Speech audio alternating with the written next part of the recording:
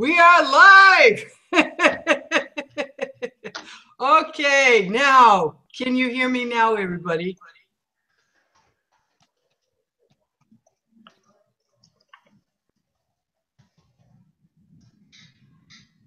Hello.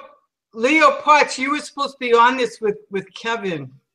He hears me now. Kevin, Lawali, Marilyn, you guys hear? Can you hear now? There's a time delay. They should hear me now. That was my mistake. I am so very sorry. Yes. Yes, There we go. Yes. That was I really made a big mistake on that one. Okay. Can you see the screen sharing? Yes, everybody's seeing the screen share and hearing you, so you can back up and go. Okay, special guest speaker meetings. We are talking about the benefits, the good. This is the good part of the title, the good, the bad, and the ugly. I Take the Lead is a leads group organization, but we provide a lot of added benefits. Part of it is special guest speaker meetings. And these are speakers. They're all members of I Take the Lead. They're generally coaches. They're experts in their field. They talk on a variety of subjects such as social media, marketing your business, personal development, business development, networking, how to be a better networker. For instance, we have Agnes First, who did the last webinar. She's an expert in social media, and her niche is really LinkedIn. She's fabulous, and she goes around to the different groups in the Seattle area and speaks on that. And the whole purpose is to invite guests, but the members benefit because they get this information, and a lot of times it's information that they would have to pay for. And so that's part of your benefit package. We haven't really done much with it yet in Arizona, but we will be we'll be doing that, and we're starting to do that in Denver again, and in Seattle. We have several special guest speakers. If you go out on Meetup and you see a speaker who is talking, let's say you have an hour to kill on Wednesday at noon, and you see a speaker, and you're a realtor, and you know that there's a realtor in that group, that's okay. You can go. We suspend the rule that there's one person per profession, because all of our speakers are members of I Take the Lead, and they may not be able to come speak to your group. They may have their own I Take the Lead meeting at that time. Another benefit is we put out periodic free webinars and teleseminars. Now, this is in addition to what I Take the Lead does. Ronnie Noyes sometimes puts out webinars. She'll do a webinar or a teleseminar, and then she gives me permission to post it out on all the meetups, and it goes out on all the meetups.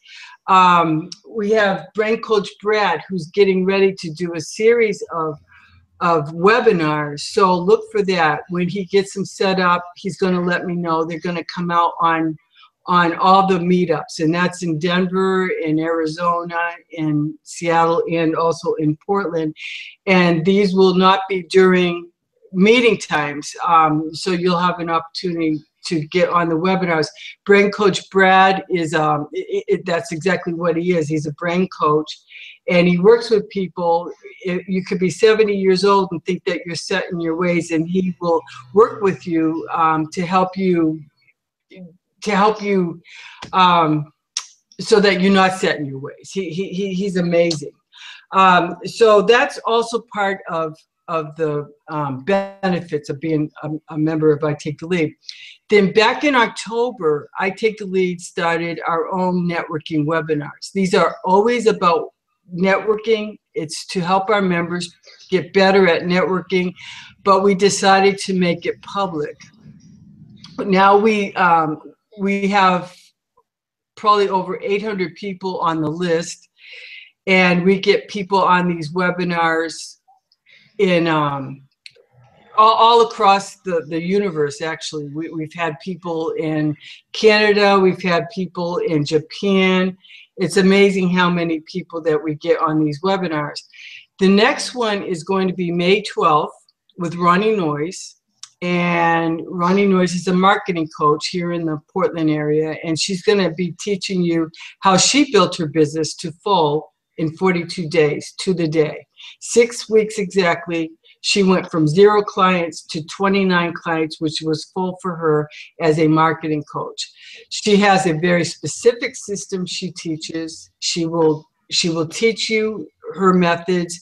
She will give you all the tools that you need so that you can go out and do the same thing. It may be that you only need 5 more clients, but she did it all through networking, and she'll be teaching you that. It's always 2 o'clock Pacific time on Tuesdays when we have these networking webinars, and it's 3 o'clock Mountain Time for Denver time. We also provide free or almost free workshops here in the Portland area, and if you're traveling up from Arizona or out from Denver or down from Seattle, you're always welcome to go to these. Patty Kidding puts on a monthly workshop here in the Denver or in the Portland area. We also have Ronnie Noyes, who does networking for newbies. And again, those are open to all I Take the Lead members. You can go the first time for free. And I'm always, when I'm in the Seattle area, I'm always recommending that the members carpool and come down to Vancouver and catch one of her Networking for Newbies seminars. It's free the first time for I Take the Lead members, and then almost free. It's like $5 the rest of the times you go. And it's well worth it. What do you say, Kevin? You've been to it. Yeah, Ronnie has a really good ability to teach you your elevator speech. And, if you don't know how to get somebody's attention with, when they ask you what you do, you say, oh, I'm an accountant. Well, okay, yeah, I know what an accountant does, and they walk away. Versus, hey, I'm a bean counter. Well, what's a bean counter? That's what she does. She teaches you a unique way of making people know and ask that next question. What does that mean? What do you do? And, she's very skillful at doing that. Yeah, she is. And she's entertaining and really humorous too. So she's a lot of fun. Lead with Heart. I imagine most of you have heard about Lead with Heart by now. And we've been doing this for 14 years. We started a program where we do food baskets for families in need at Valentine's Day time. And then we kind of changed the way we do it. I don't know, Kevin, about 3 or 4 years ago? Yeah. Where the groups all get to, they start collecting money. Kevin, you started your groups, in October? Yeah, pretty much. They start collecting money, and then the membership coordinators and I divvy up the money. The members recommend families that they know personally, and we'll take, here in Portland, we'll take up to 30 families actually. This year, I think we had about 20 families, 22 families, if I recall. I can't remember. But we divvy up the money, and then the member who recommends the family that they know has fallen into hard times, they go out and purchase food or items like maybe the family already is on a food stamp program. I don't remember what the name of it is right now, but getting some kind of help from the government for food. But that doesn't pay for, I don't believe it pays for diapers, or it doesn't pay for laundry detergent, toilet paper. God forbid anybody need that sort of thing. Or even like, as you can see in this picture, they have Downy fabric softener, they Dove soap, shampoo, things like that. And the whole purpose is to help people who have fallen into hard times recently. I've heard different stories. It might be due to illness in the family. I know one year we had the breadwinner was in the family dying when the member brought all the items to the family at the hospital. It's just heartbreaking, some of the stories we hear. But the whole idea is to help out. We're so fortunate. We want to give back, and that's part of what we do. And sometimes the families don't need any of that, but maybe they're getting ready to have their heat turned off. And so the member will go ahead and make sure they get their heat turned back on with the funds. So it's, again, it's all about working together as a team, as a community, and having fun at the same time. And Becky? Yes? This year we raised $200 per family here in Portland. And the reason why we started early was, if you start in October and you just say, hey, put $1 in a week, if you put $1 in a week all the way up to February 14th, that's $20 per person. And that means that we're going to get $200 per family, you know, by doing that. You know, it's not a lot to put $1 in a week. So. Right. Yeah, exactly. And it doesn't harm anybody. Yeah, I agree. And you're really good at that, Kevin. I appreciate that.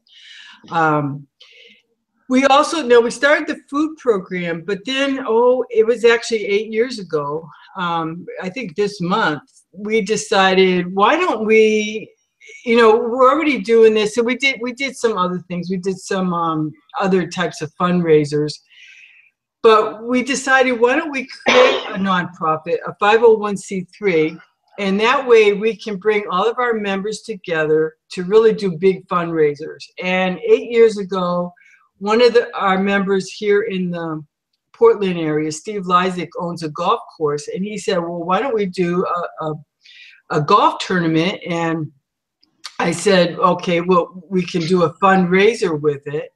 And Steve Lysick really was instrumental in helping us get this all set up. So here in Portland, we have the system. We'll be doing our 8th annual golf tournament on August 14th. The committee is going to, we've got a committee, a really active working committee, and they're going to be choosing the recipients this year on May 7th.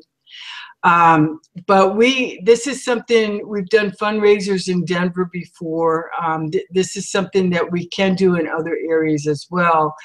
And I know in Arizona, for instance, they're passing the envelope right now to just be able to give funds to a local nonprofit of their choice. So there's all different ways we can do this. But remember, we like to have fun. So this was a couple of our golf tournaments. Kevin, I don't know if you're in any of the pictures.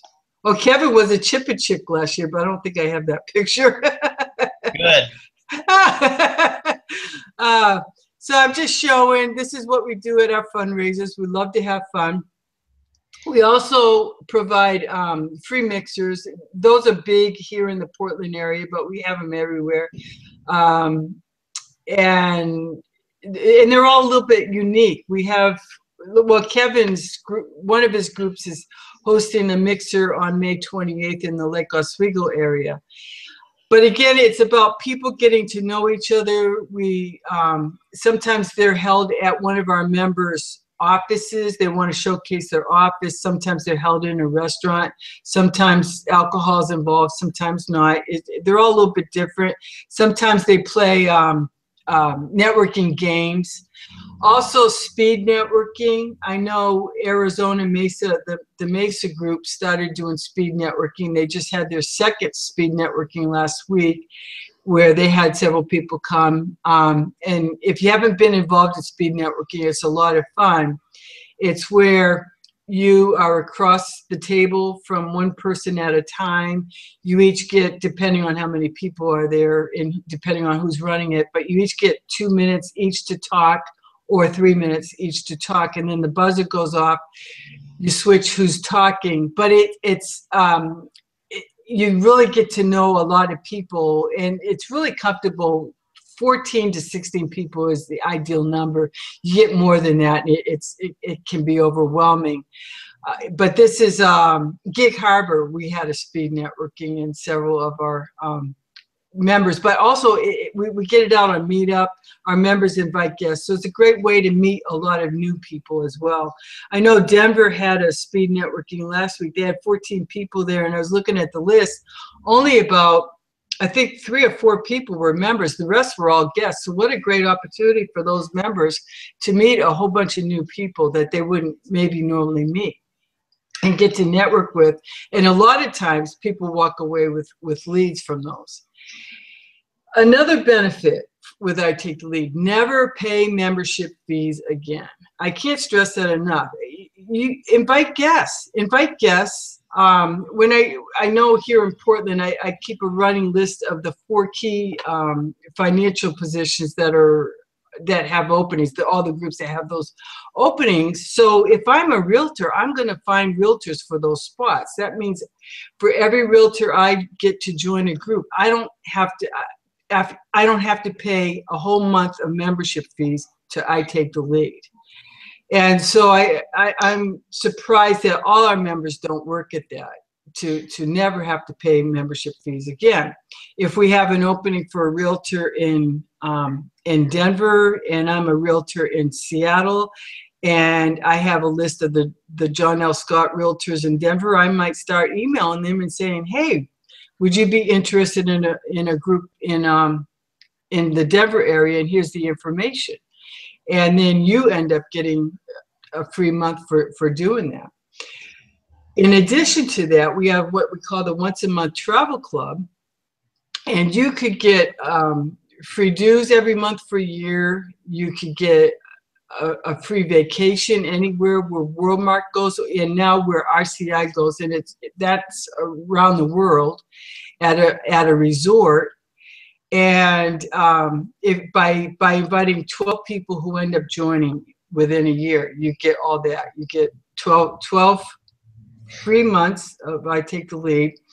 We have Cindy Carver, who joined just about a year ago. She's a realtor in the Renton area. She joined just about a year ago, and she's already, we booked her first trip to Maui.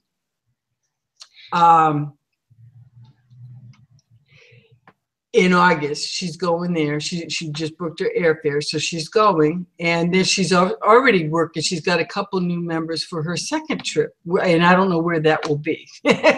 So when she invites people, she invites a lot of people to get 12 new members within that year. But she just keeps inviting people. Everywhere she goes, she invites people. This is just an example. This is we were down at Depot Bay. And so this is just an example of what one of the suites looks like. This is actually a 2-bedroom. I didn't show the 2 bedrooms, but you can see there's a kitchen, there's a laundry facility, there's a living room, a kitchen area, and bedroom. And this particular unit has 2 bathrooms as well. So everybody is. It's open to everybody who's a member of I Take the Lead. Okay, so now I've covered all the good news, which is the benefits that you have with I Take the Lead. But now I'm going to tell you the bad news. And the bad news is that no one ever has to give you a lead. I see people join, they pay their monthly fees, or their monthly fees come out automatically. And they either stop showing up, they don't bother showing up to the weekly meetings, or they show up late, leave early, they don't bother networking, and they don't take it seriously, because it's only, for B2C, it's only $25 a month, and unfortunately most people don't take it seriously.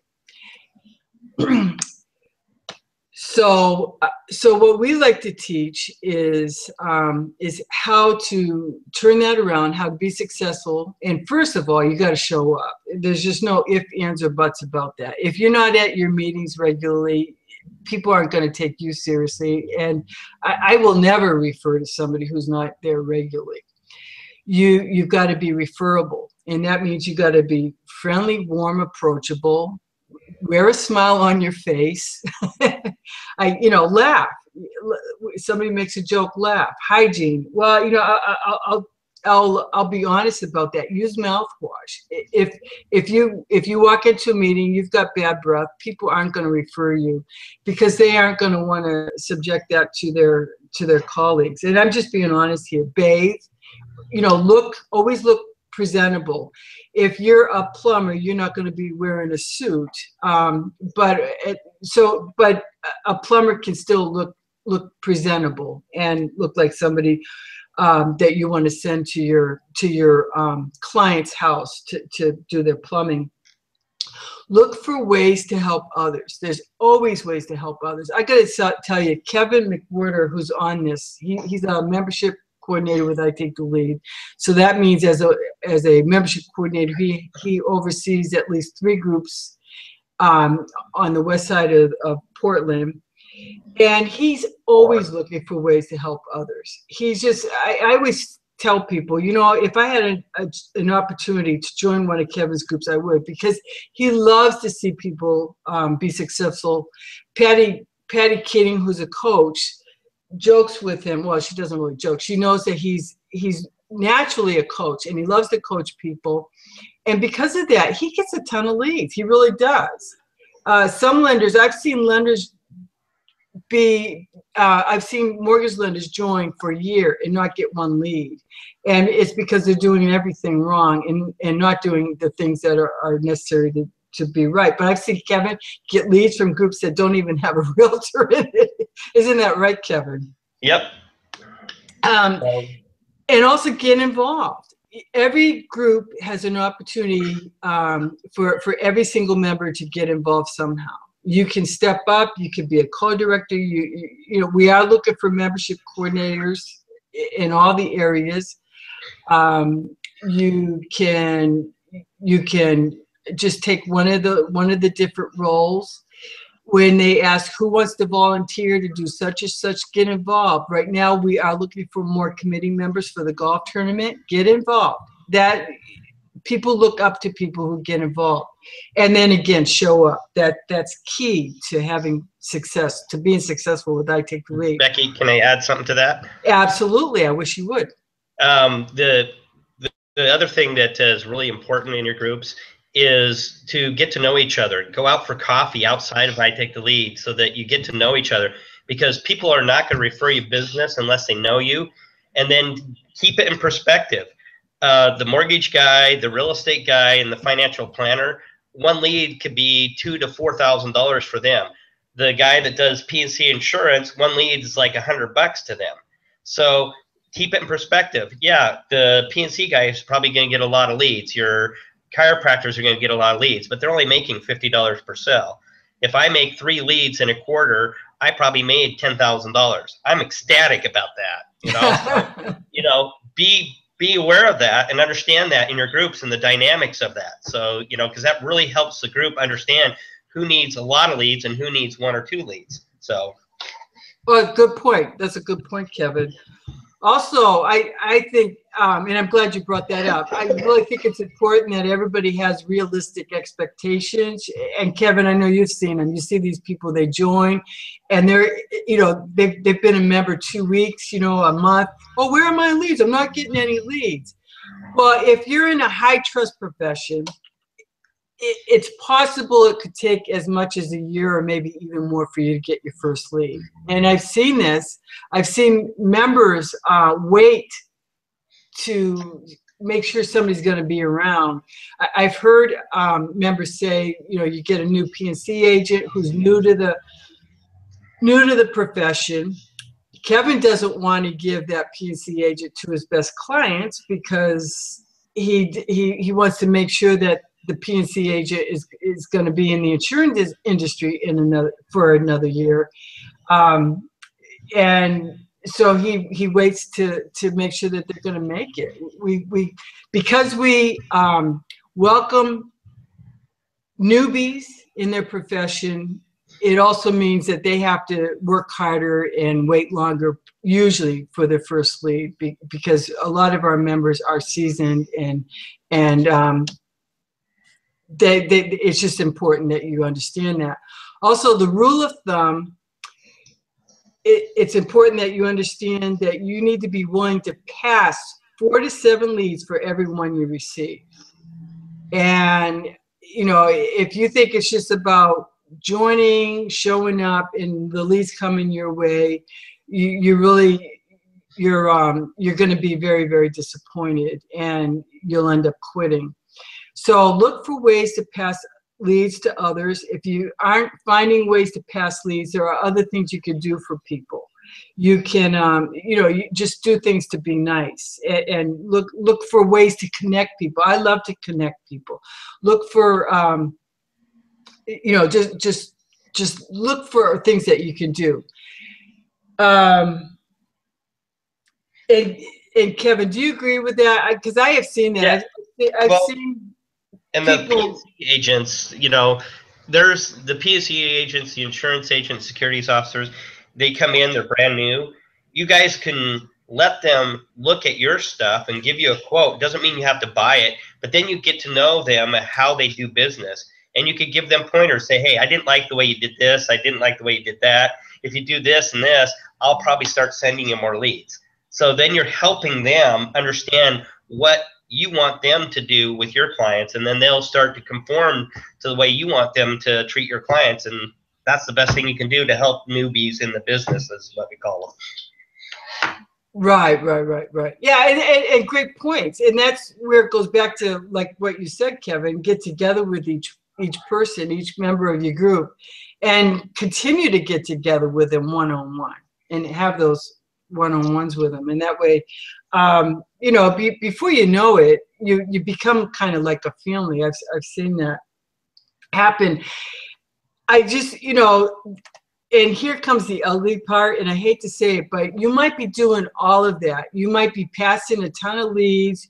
You are, you know, you use your mouthwash. You are, you're doing everything right, and you're still not getting any leads.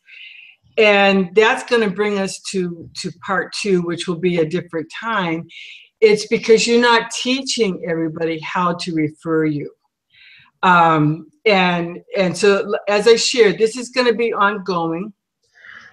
I hope all of you listened to the last webinar with Sean Harry. If you didn't, email me. It's just Becky@itakethelead.com. I'm sure you all have my email by now. Email me and I can send you a replay, because what Sean did was he taught everybody how to get really, really clear on who their ideal client is. If you're not very clear on that, then it's really hard for you to teach us how to refer to you. The next orientation, what we're going to be doing is going through the lead generation sheet that everybody gets in the new member packet, and going in detail how to most effectively use that, because you'll be using that when it's your turn to speak, when it's your turn to do your 10-minute presentation. Also, I don't know if we'll have enough time that one, or it'll be the training after that, but Kevin's going to be teaching. Kevin doesn't know this. Kevin's going to be teaching you how to how to create your 10-minute presentation. Because Kevin had mentioned that. Right, Kevin? Did you mention you wanted to do that? Sure. Hey, if you volunteer with Becky, just understand you're volunteering for more than one thing. Well, you did mention that you want to do that sometime.